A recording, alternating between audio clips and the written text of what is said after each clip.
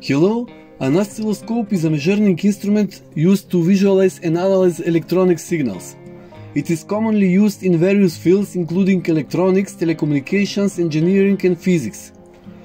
Overall, oscilloscopes are essential tools for engineers, technicians and scientists involved in electronics and signal analysis, enabling them to visualize, measure and diagnose electrical waveforms accurately.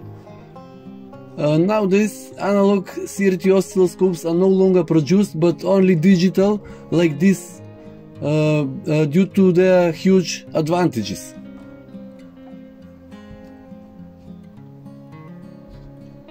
One of the advantages of analog oscilloscope is real-time high-resolution imaging of the signal and also easier to use than digital oscilloscopes. In today's video I will present you the simplest possible way to make a retro-style analog oscilloscope with a cathode ray tube CRT. A cathode ray tube CRT is a vacuum tube containing one or more electron guns which emit electron beams that are manipulated to display images on a phosphorescent screen. A CRT tube can be obtained on the internet for a relatively low price, and depending on the dimensions, it ranges from $20 and up. At the beginning, let me say that this is not a serious instrument but only a demonstration model to describe the way these instruments work. In previous years, this device has been described in several magazines and portals, but I could not find any picture or a video presentation of its operation anywhere. So I decided to make it and present the results to you. As the title suggests, the device is extremely simple and consists of several components.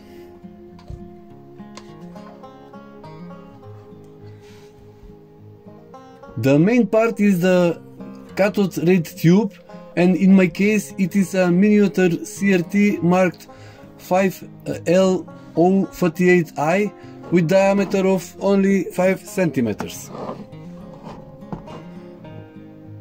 An electronic part of oscilloscope is extremely simple and consists only of a few resistors and capacitors. Next, LM317 adjustable voltage regulator and with two resistors to get 6.3 volts needed for the tube heater, and power supply. This part is most common reason why we do not start making devices with the electronic tubes. Namely, for their normal operation, high voltage are needed, usually more than 200 volts, and such power supplies with a classic transformer are bulky and expensive. Specifically for this purpose, I use this small compact boost converter which costs only $3 and with 12 volts at the input gives an output of 45 to 400 volts, which can be changed continuously with a small potentiometer. The power of this small module is about 100 watts and is quite sufficient for any CRT tube. And now let's explain how this small oscilloscope works. The input signal is fed to the Y input via situable capacitor to one of the Y deflection plates. For the X deflection, we use a neon lamp oscillator to generate time base, and with a focus regulator circuit we have a complete oscilloscope. Operation of the horizontal deflection oscillator is visible as a gentle flickering of the neon lamp.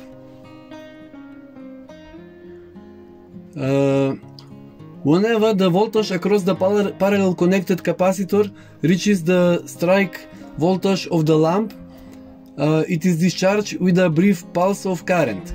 It is hard to imagine a simpler way to generate a sawtooth waveforms.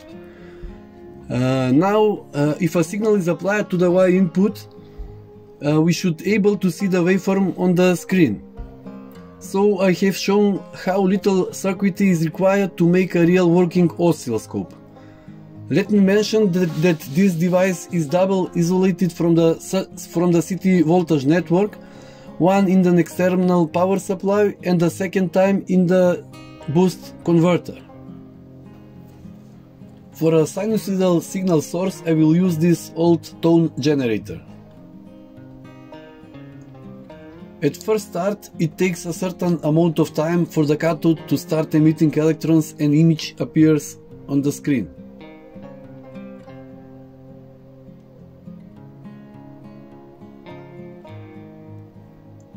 Now we will feed the sinusoidal signal generated by this tone generator to the input of the oscilloscope.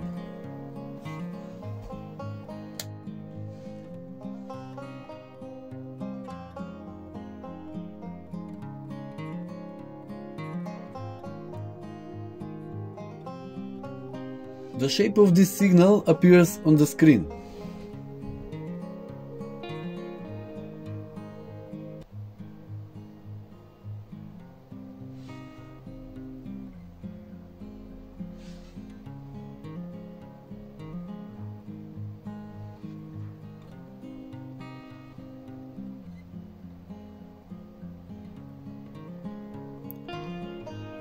We can see that we get a stable image only at certain frequency values because for the sake of simplicity the device does not contain a trigger circuit. Now if we increase the amplitude of the input sinusoidal signal, the peaks of the sinusoid will be cut off and thus a trapezoidal signal is obtained. Let's try.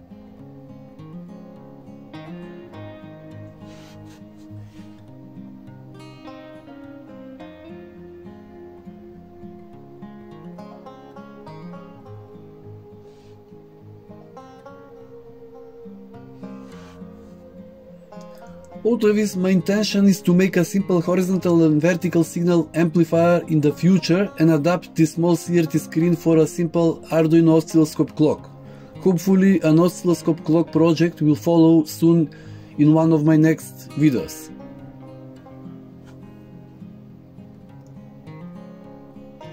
The device is installed in a suitable box made of PVC board with thickness of 3 and 5 mm and covered with a self-adhesive wallpaper.